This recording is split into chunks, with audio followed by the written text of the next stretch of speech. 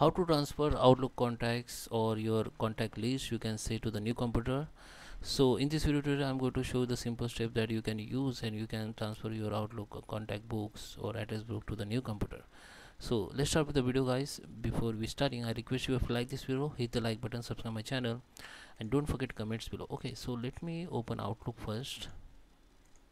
So here we are, this is my Outlook application. So in order to export contacts to new transfer your existing Outlook contacts to the new computer, first we need to get the backup. So how can get the backup? Go to the file, go to the open the export, click on import export tab.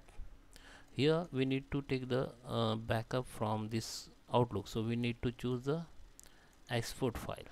Okay, just click on next. Now we need the contact, so use the common separate value, which is CSV file, and here you have to choose the contacts.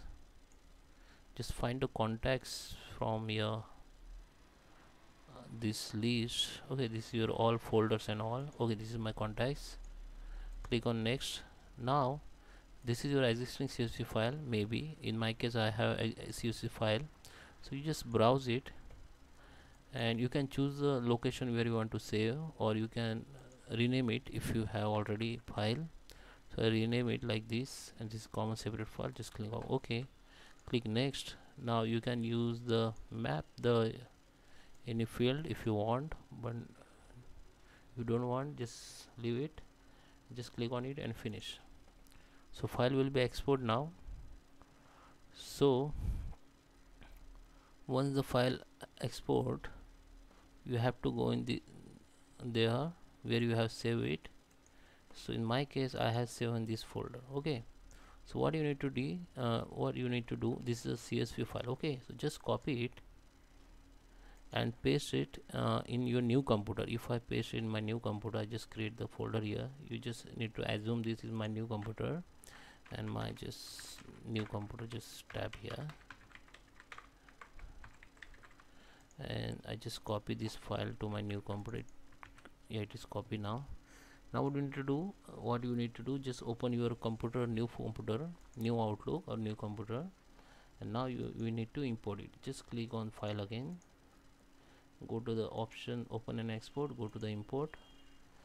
Okay, now we need to import it, so just click on import from another program file, click common separate value, click browse here where we have saved in new computer. Just select this file.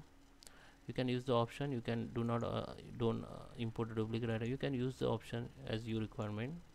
Click on next. Now we need to choose the contacts and next. So click on import.